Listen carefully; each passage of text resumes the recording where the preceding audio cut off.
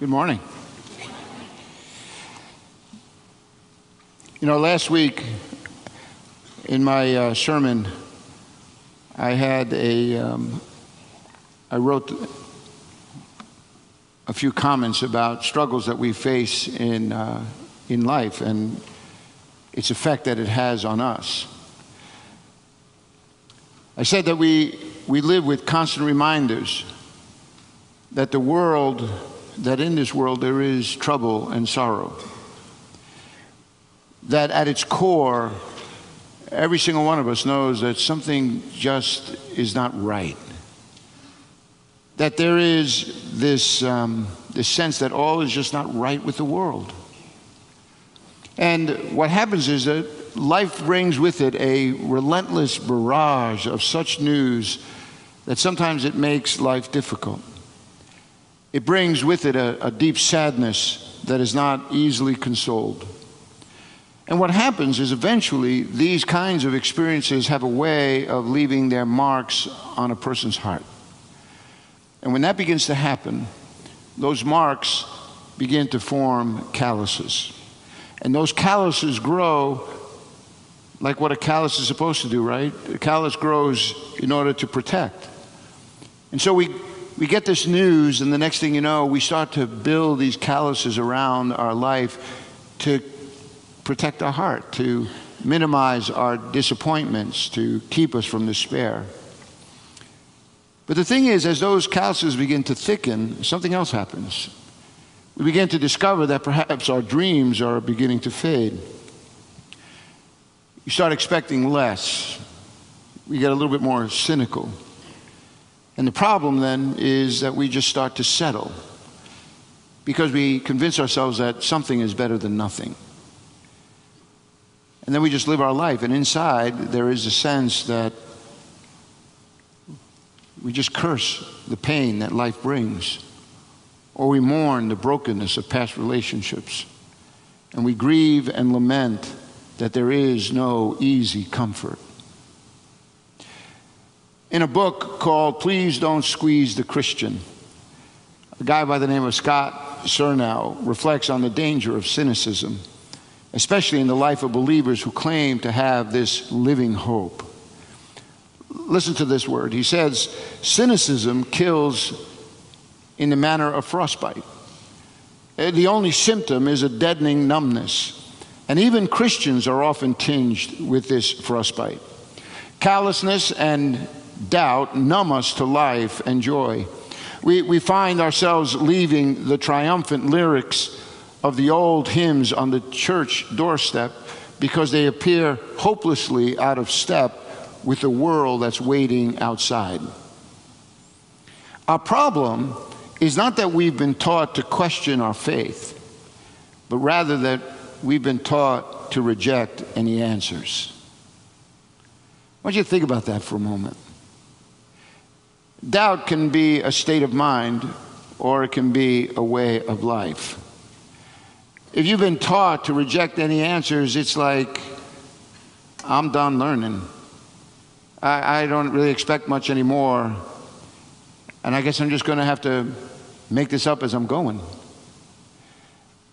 It's important, though, that I think as believers, that we take what the scriptures say and begin to shape that into one's life. If you think of your life here, and let's say now I've come to a place where I do believe that Jesus is this Son of God. What do you think the end goal is? Like, what comes after that? What comes after a profession of faith? What comes after I begin to take seriously these claims of Jesus? Because this is my life right here.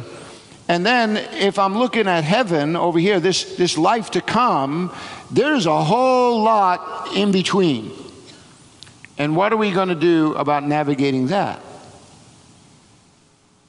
You see, God has done something for us, though. God has provided this bridge. He's provided this bridge from this life into the one to come, and it's through his Son, Jesus. It has everything to do with his life and his ministry, his death and resurrection. That becomes for us the bedrock for our faith. Today, we're going to engage in a whole new series called What's Next? And I want you to grasp something more from this resurrection of Jesus. I want you to consider what's next, what comes after you believe. I want us to begin today by looking at a text in 1 Corinthians chapter 15 and identify some very practical kind of implications for daily living. And my hope is that you'll see the resurrection is something that is very useful, that the truth is concrete, and that it will bring meaning and purpose into your life. So why don't you, if you're here for the first time, I want you to know that in your bulletins there are sermon notes that have the text of Scripture there, as well as some questions that you could perhaps engage in a discussion with some friends in a small group. We call it Connect Groups here, and it's a way of just thinking through what we're learning today and wrestling with that with some friends. So the first thing I want you to recognize here is that in the text that we're going to look at, the death of Jesus is going to provide some new meaning to our life. But for that to happen, for this new meaning to come, we have to have eyes to see. The reality of death can cause us to view life as though it were without meaning. You know, so many people, you talk to them and it's like they're just trying to find some secure handle just to make sense of what's going on all around us. But here's the reality. We work hard, but you can't take it with you. You could spend a whole lifetime learning and achieving, and you're going to wind up in the same place that the fool winds up, in the grave. It appears that life plays this very cruel kind of a joke. And the Apostle Paul adds some insight into where this life is heading. And it involves some bad news and some good news. Let's take the bad news first. Look at the text here in verse 50 from chapter 15. It says, I declare to you, brothers, that flesh and blood cannot inherit the kingdom of God, nor does the perishable inherit the imperishable. See, the bad news is that the kingdom of God is denied to us in our present state. It says here that flesh and blood cannot inherit the kingdom of God, that the perishable cannot inherit the imperishable. See, both propositions here make the same point. Namely, that in its present state, this flesh and blood cannot inherit God's kingdom. And why is that? Because this body is subject to decay. This body is in need of a transformation. This body that has been inherited from Adam has been compromised because of the fall of man.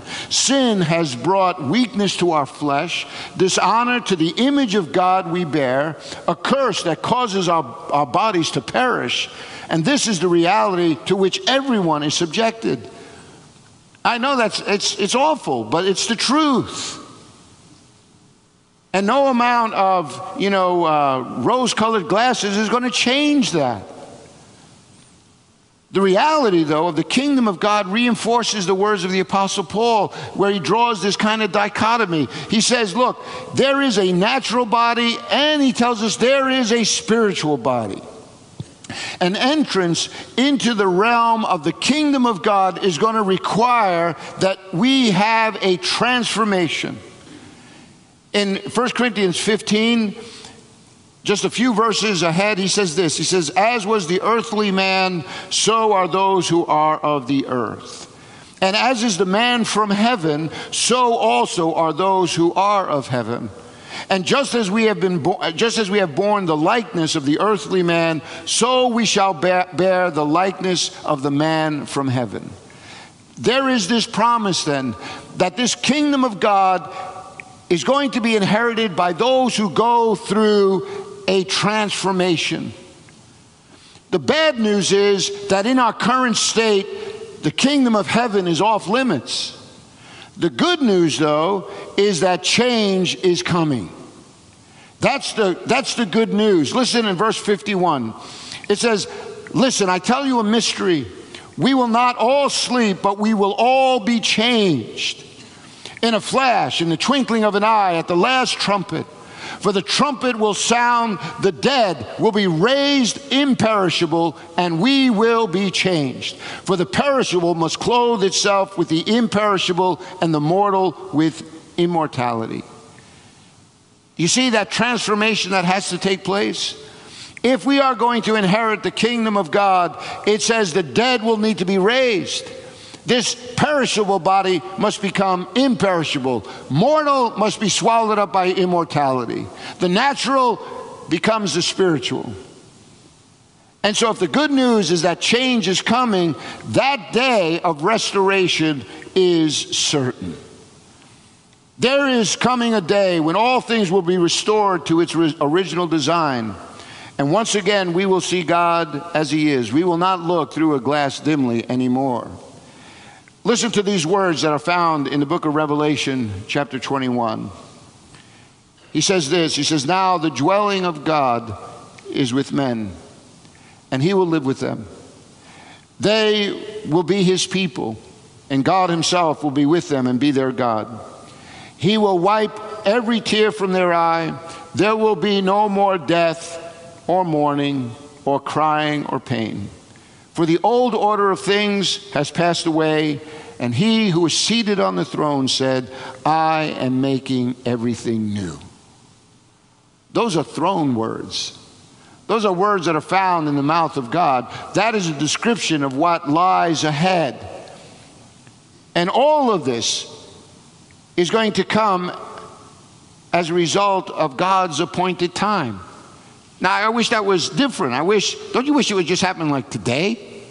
Like everything's swallowed up. No more of this pain and crying. No more of this death or mourning. But somehow or another, everything is made new, as God had originally intended. But it will come at His appointed time. We're called to make ourselves ready, to be prepared, to watch with vigilance. Because the good news is not only that change is coming, the good news is that death has lost all of its power. See, the enemy of our souls is vanquished. Death, so intimidating, unrelenting, unstoppable, is now the one who's being taunted. The text tells us, where, O death, is your victory? Where, O death, is your sting? You see, up until this moment, death's power to inflict harm was rendered certain due to the penalty imposed by sin. The Bible says the wages of sin is death. And when death delivered its sting, it was with lethal consequence. When death embedded its barb deep into our mortal flesh, its victims fell dead. Until this moment, death's power was unrelenting. It proved itself victorious over every generation of mankind. Death's victory seemed a foregone conclusion. Our attempts to stave off its coming, they prove to be a lesson in futility. Seriously, doesn't matter how many yoga classes you take. Some of you, those Pilates classes, they're not going to work either. And for those of you who are mixing in a little shake some dried kale and seafood, seaweed and everything else, that ain't going to work either. Man, here's the deal. Like, death comes unrelenting. But the truth is that death now, that it could be the backdrop of everything that seems to be meaningless. When you look at death now through the lens of Jesus and His death, we recognize that it's lost all its power. That's why in verse 57 it says, but thanks be to God, He gives us the victory through our Lord Jesus Christ. Why? Because the good news is that victory comes through Jesus. It's not just that Jesus' death says, hey, change is coming because I was changed. I experienced this transformation. I experienced this resurrection. So the change for me means change for you. My victory over the grave means that it has lost its power. And so that power now is given to you. And in the same fashion now, it says the good news is that the victory is going to come to us through Jesus. See, the problem of sin was answered at the cross. This suffering servant, Jesus, took upon himself the judgment our sins deserved. Death reached out to claim him, but was denied. Death's power proved no match against the sinless offering of the Son of God. It was impossible for death to hold him. Death couldn't handle him, and the grave could not hold him. Death lost. Death's chains were broken. Death's shroud was cast aside. Death died in the death of Jesus. You catch that? That's why it says, if anyone is in Christ, he is a new creation. The old has gone, the new has come. All this is from God, who reconciled us to himself through Christ. This reconciliation that took place as a result of this death offering of Jesus, paying for our sin, is now the lens that he's asking us to look at life through. Without that, what is our hope? It's going to be like generation after generation of people who come and they live for a little while and then they're gone. It's like the Proverbs that it says, we appear like grass for a little while and then it fades. But in Christ it says, if we die in him, we will be made alive. So our death has meaning. It is not without meaning. But it has to be framed in the person of Jesus. As it was in this death, consider this resurrection. The resurrection of Jesus gives our lives purpose. The reason why it gives us purpose is this: the kingdom of God is now open to those who died and are raised in Christ. Death finds meaning in the sacrifice Jesus made on our behalf. For if we died with Christ, that means that our sins have been forgiven, judgment has been passed over. Life finds purpose in the resurrection of Jesus. And what kind of purpose is that? Well, it's not about just what is going to come, but it's about the present. Look at verse 58. It says, therefore, my dear brothers, stand firm. Let nothing move you. I want you to think about this for a moment. We've just been talking about the perishable putting on the imperishable. That which is mortal putting on that which is immortal. The natural being swallowed up by this spiritual body. Everything has been looking at this present life in relationship to this glory that still awaits those who have died in Christ. Now, all of a sudden, because of the resurrection of Jesus, he says to them, my brothers, I want you to what? Stand firm and let nothing move you. The focus now shifts from heaven back to earth. Do you catch that? Everything now is not just about the life to come. It has everything to do with now. It is in this life that you are being exhorted to be unshakable, immovable. The focus shifts from heaven to earth because Paul has been making his case. He turns the attention to the believers and summons them to think about this life. And you know why?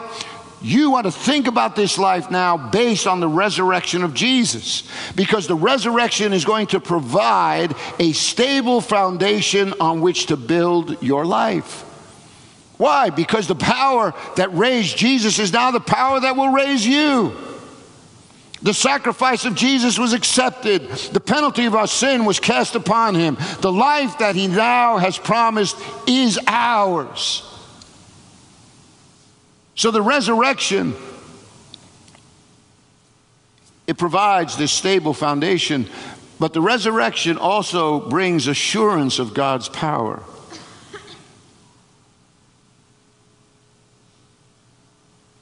And I want you to think of that text in relationship to this next truth. that the resurrection reveals God's heart. The resurrection reveals God's heart towards those who trust in Jesus. So you have this assurance of power, and you have this revealing of God's heart. How does that work?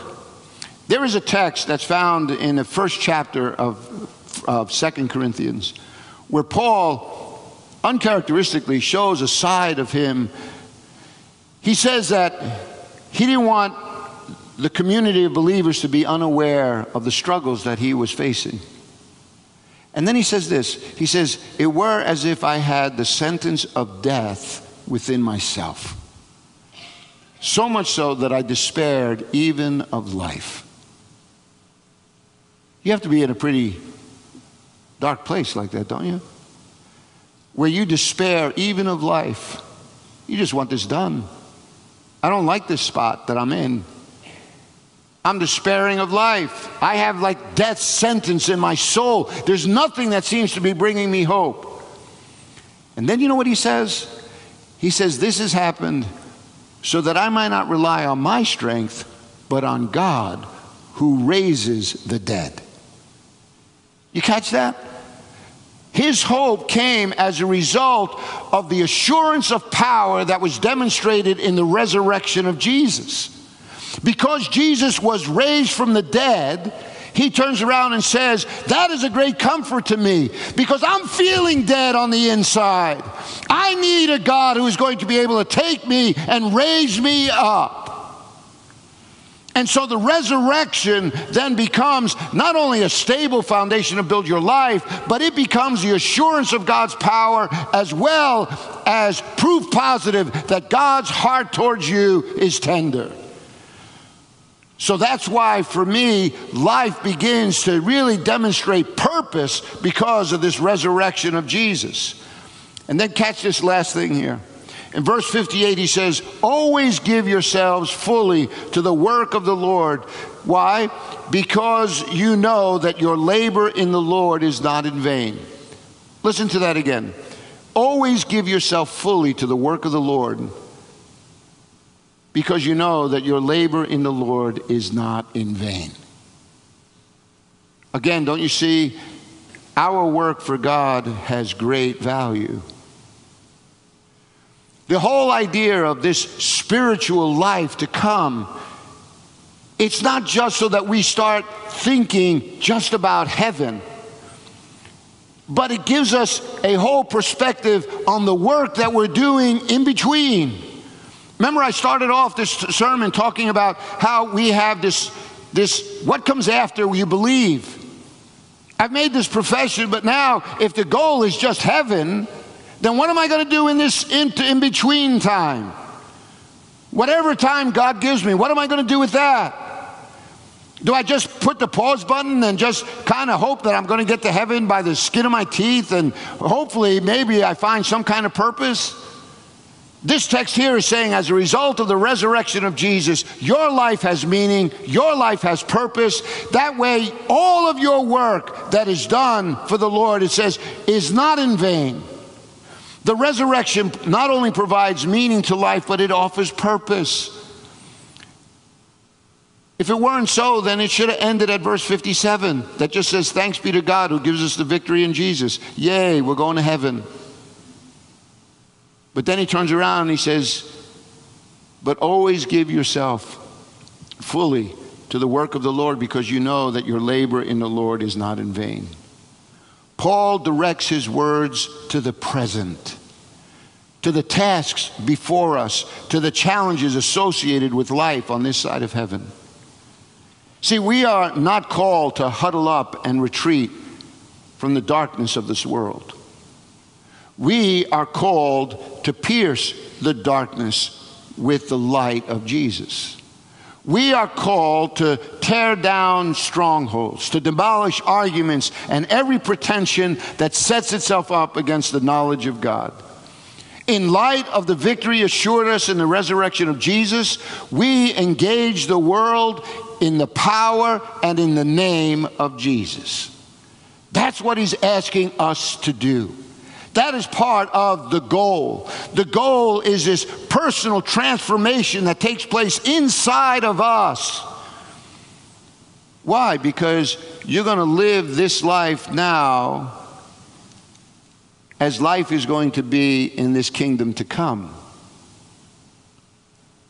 That's why when you read the Lord's Prayer and he says, "Thy will be done on earth as it is in heaven," it's because God's asking you to practice now what we will be enjoying forever. So what is the goal of all this? I can tell you one thing, that the resurrection of Jesus has placed us in a position now where it brings meaning and purpose. So let me conclude this way. Sometimes this is kind of difficult. You know why? Because people sometimes fall in two camps. In one camp, it's comprised of these people who want to they want to hit the pause button on life in this world, and they want their minds to be so filled with the spiritual and heaven that very often people would criticize them and say that they're so what? Heavenly minded, that they're no earthly good. Right? Then you have people who fall in another camp, and they're all about this sense of working in this world to make it better. The problem is that for some people in this camp, they give themselves so much to that the input of the heavenly becomes less and less. So you become so earthly minded that you're of no heavenly good. And so on the one hand, it's like a seesaw, right? I get so engaged in the world itself that I lose my message. Or I become so entranced by this message that the next thing you know, I'm not talking to anybody because I've so detached myself from the world around me.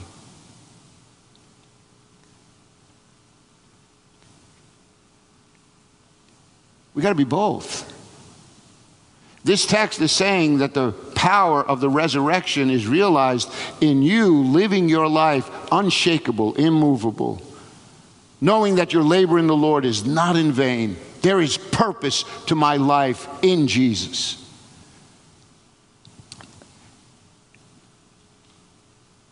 Let me illustrate this way.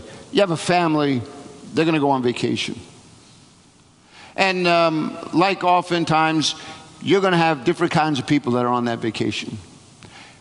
What happens is you get those people that the minute you give them the destination, they're like this little mini GPS system. That address gets into their head, and the moment that address is locked in, the clock starts ticking, right? I mean, it's time to take off. The train leaves the station, pedal to the metal. They have only eyes for the road, clicking off the miles with little attention to the surroundings. And despite the cries of everybody in the car saying, "I'm hungry, when are we going to stop?" it's usually counted by, "We're never going to get there if we stop every 500 miles. On the other side of that car are people who are a little bit more equipped with their Google searched map. They could tell you every piece, they could tell you where to stop for every little bit of history along the way. Where to find some local cuisine to stop off and eat at, or some must-see photo op. They're not thinking about the time. They're not in any hurry to arrive at their final destination. They're thinking about the memories. It's all about the journey. Come on, let's take an adventure. And now you have all these people, and they're all in the same car. And what happens? Let the games begin. You know, the church can resemble that trip sometimes.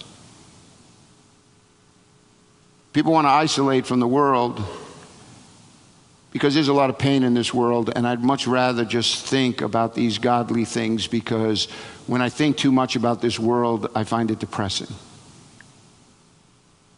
There's sickness in this world, there's violence in this world, there's injustices in this world.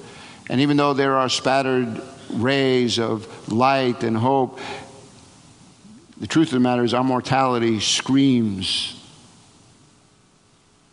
And then I have this group over here, and it's, let's eat, drink, and be merry, because tomorrow we're dead.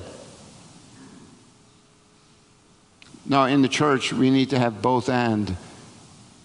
People with a mind for God and a love for the world. People who are engaged. And what I'm proposing to you this morning is simply this, that as Christians, people devoted to God and to His mission, we have to be as committed to this life as the afterlife. To this city as well as the heavenly city. And the resurrection of Jesus lays that out for us. Jesus' rising from the dead brings meaning and purpose to our lives. You want to know what comes after you believe? It's laying hold of this power and meaning and purpose, and then to begin to dream God's dreams after Him. Now, I know that's a challenge. Like, well, what is that goal? You need to have a goal. And you need to have some steps that are going to help you to achieve that goal. And you're going to have to make those steps habitual so that you're staying at it. We know this already. But are you really clear in your head what that goal is? Because if the goal is just getting to heaven, you're missing the boat big time. That's what this next series is about. This whole series is going to be about framing what is this goal that God has called us to, from the point we believe to the time that we come into this glorified city. And so I hope to take you on that little journey, and I'm praying that you guys are up for that. Because the death and resurrection of Jesus, no doubt, has brought meaning and purpose to us. Let's pray. Father, I want to thank you again for this hope that we have in you. I want to thank you for just the power that is promised and realized when we begin to frame our life and even all of the testings and trials, when we just frame them, Lord, in this overarching framework of what it means to be victorious in you.